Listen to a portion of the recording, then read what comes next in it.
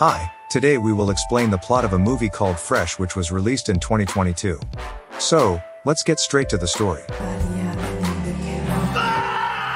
One night, a girl named Noah was calling her best friend, Molly. It seems that she was nervous because she was going on a blind date with a man she knew from an online dating app. Hearing her friend's worries, Molly encourages her and not to forget to give her news after the date was over. Shortly thereafter, Noah had dinner with the man at a Chinese restaurant, but Noah didn't seem to like the man named Chad because he seemed rude and slovenly, so for the umpteenth time, Noah failed to get a boyfriend because she never met the right man. While walking home, Noah thought there was a man following her, but it turned out that he was just a man taking his baby for a walk. To relieve stress, Noah worked out at the boxing gym with Molly. After finishing there, Noah returned home and opened her online dating app again. Apparently, she was contacted by a man with the nickname Don. After seeing his profile picture, Noah became interested and wanted to chat more with Don, but Don turned out to be a perverted man and made Noah feel disgusted. Because the groceries in her refrigerator ran out, Noah decided to shop at the nearest mini-market. There she met a pleasant man named Steve. The man asked for Noah's phone number because he wanted to get to know her better. Because Noah also liked the man's personality, she finally gave her contact. The next day, Noah told her best friend Molly about her meeting with Steve. Molly thought that Steve might already have a wife, but Noah was convinced that Steve was a nice and fun guy. After a long wait, Noah finally got a text from Steve inviting her to meet at a bar. The night came and Noah met Steve as promised.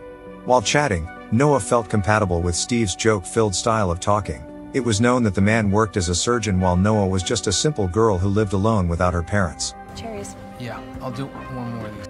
Coming out of the bar, the two expressed their attraction to each other and kissed. After that, they went to Noah's house to make love and release their desires. The next morning, Noah secretly took a picture of Steve sleeping next to her. While taking a shower, Noah called Molly and told her about her sex experience with Steve. She also discussed Paul, the bartender who turned out to be Molly's ex-boyfriend. After the call, Noah prepares breakfast for Steve, but Steve tells her that he doesn't actually like animal meat. Feeling bad for Steve, Noah stopped eating and accompanied Steve to chat, and they also danced together and had fun. After dancing, Steve wanted to take Noah to a place on the weekend. Because she was already in love, Noah finally accepted the invitation without thinking. Hearing that her best friend was going to go on a weekend with a man, Molly had disagreed because she was worried that something would happen, but Noah, who was determined with her stance, still wanted to go with Steve. Long story short, the weekend came and Steve wanted to invite Noah to stay at his place first. After a long drive, they finally arrived at Steve's house. It turned out that he had a luxurious house located in the middle of the forest. Inside the house, Noah drank a glass of wine, but apparently, the wine had been given anesthetic by Steve and made Noah fall unconscious. Moments later, Noah woke up in a room with her hands chained. It was then that the girl realized that Steve was planning something bad for her. In front of her, Steve said that he would not rape her, but he would sell and eat her flesh little by little. It turns out that Steve was a psychopathic man who likes to eat human flesh, which was why he doesn't like animal flesh. In addition, Steve let her live to keep the freshness of the human meat he would sell. Knowing that, Noah became increasingly hysterical with fear. Then Steve grabbed her from behind and told her to be quiet. When Steve left, Noah just realized that there were two other women who had the same fate as her. I've lost track. I was in town visiting. They were named Penny and Melissa. It seems that Steve deliberately kidnapped someone who lived alone like the three of them so that no one else would realize his loss in the community. But fortunately, Noah has Molly, her best friend who always cares. Molly was seen looking for Steve's identity via the internet, but the man's identity was not on the internet. Her suspicion was proven when she finds out that the destination photo sent by Steve via Noah's cell phone was apparently just an image downloaded from the internet. While elsewhere, Steve was busy cutting up Melissa's thigh meat, which he will sell to freaks who eat human flesh like him. After making the delivery of human meat, Steve fed Noah, but Noah asked to go to the bathroom. I need a shower. Because he loves Noah, Steve will obey her on the condition that the girl's hands will be tied, and she was also prohibited from acting up. When going to the bathroom, Noah noticed every corner of the room in the house. Then after seeing an opportunity, Noah rebelled and wanted to escape, but unfortunately Steve could thwart her easily. Because of that incident, Steve was going to take Noah's ass meat to sell. Noah, who was still semi-conscious, cried helplessly when she found out that her ass would be taken. Meanwhile, Molly visits Paul, the ex-boyfriend and bartender who served Noah and Steve at that time. It seems that she wants to find clues about Steve's true identity. Because he still liked Molly, Paul promised to help her by tracking Steve's credit card. After getting information from Paul, Molly continued her tracking on the internet and found out that the man's real name was Brandon Stephen. Apparently, he already had children and a wife named Anne.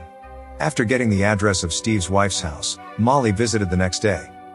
Meanwhile in the room, Noah reads a magazine to relieve boredom, when she sees a message from someone named Sami, which basically means that if she sees her writing, it means that Steve loves her. She must seize the opportunity to escape. The message of encouragement gave her the strength to rise from the depths. Noah was thinking hard about how she could save herself.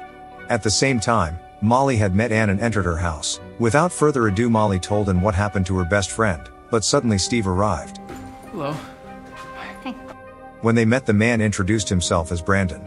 Having confirmed his identity, Molly immediately asked where her best friend was now, but at that time Steve pretended not to know Noah and invited the girl out of the house. Unexpectedly from behind, and hit Molly on the head and made the girl fall unconscious. At night, Noah asked Steve to invite her to eat human meat out of curiosity, knowing that Steve immediately planned a dinner together with human meat. When he met his wife, Steve admitted that tomorrow night he would be home late because of many orders from clients. At that time Anne did not say anything like a submissive. Apparently, Anne was also a victim because it turned out that her leg were missing, but I don't know what happened. Now Anne was an assistant to Steve who helps the man as a human meat eater. For his dinner with Noah, Steve prepared the best quality human meat. He ground the meat to make it softer. Soon the dinner began. At that time, Steve shared his experience of eating human meat for the first time. To him, it was a very beautiful taste. Instantly Steve became even happier when he found out that he was not alone. There were many other people who ordered human meat from him to eat. They also liked female meat because it tasted better. Then Steve served a spaghetti dish topped with human meatballs and special sauce. Looking at the dish, Noah ate it slowly while imagining how the human meat eaters ate it. Casually Steve told her that the dish they ate was very expensive. The meat came from someone named Hope. After dinner Steve escorted Noah back to her room. While untied, Steve was happy that Noah could join him as a connoisseur of human flesh, but after Steve left, Noah immediately vomited because she was disgusted. While chatting with Penny, Noah realized that there was a new victim brought by Steve. Though without Noah knowing, that person was Molly, her best friend. At that time, Steve decided to take Molly's breast meat to sell. One day Steve came to visit and gave Noah a beautiful dress, and it seemed like Steve invited her to have another human meat dinner with a more romantic atmosphere. Seeing that, Noah smiled while saying that she would prepare. I love it. The night came and Noah was already dressed up beautifully. At that time, Steve picked her up to the dining table. This time Steve served bread with special human meat. Apparently, the meat they ate belonged to Melissa. When eating it, Noah acted like a pro-human meat connoisseur. Because he was in a happy mood, Steve invited Noah to see his collection of items from the victims so far. There were many photos and personal items of women. At that time Noah was surprised to see Molly's cell phone among the collection items, but she still kept her expression so that Steve would not be suspicious. Then for the second course Steve served a fresh breast steak. At that time Noah did not know that the meat she was eating belonged to her own best friend, Molly. When she ate it, Noah said it was so good that she cried because she felt guilty. Steve, who understood the feeling, hugged his girl and tried to calm her down. They danced together. After the dance, Steve was ready to have sex with Noah. However, Noah bit the man's penis until it was cut off. As Steve screamed in pain, Noah squirted toothpaste into his eyes to ruin his vision. Then Noah rushed to save Molly and Penny.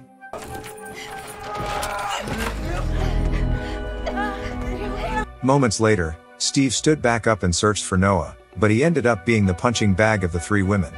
After knocking the man unconscious, the trio decided to escape as soon as possible. On the other hand, Paul actually knew the whereabouts of Molly and Noah. But he left as soon as he heard the sound of gunfire from Steve, who was limping behind the girls. In the end, Steve was ganged up on by the vengeful girls and died after being shot in the head by Noah. When she was about to run away, Molly lost her cell phone signal. Knowing that, Noah decided to return to Steve to pick up her cell phone that fell in the forest. Apparently, Anne had come and found her husband's body. She also met Noah and intended to take revenge by strangling the girl to death. Fortunately, Molly came and hit Anne on the head with a shovel many times until the girl died. It seems that Molly had a grudge because she had been cheated by Anne before. After that, Noah and Molly sat under a tree to rest. Both of them were grateful that friendship could finally save their lives. They could only laugh when they realized their own stupidity. Meanwhile, from Noah's cell phone came a message from Chad, the man asking if Noah was awake that night.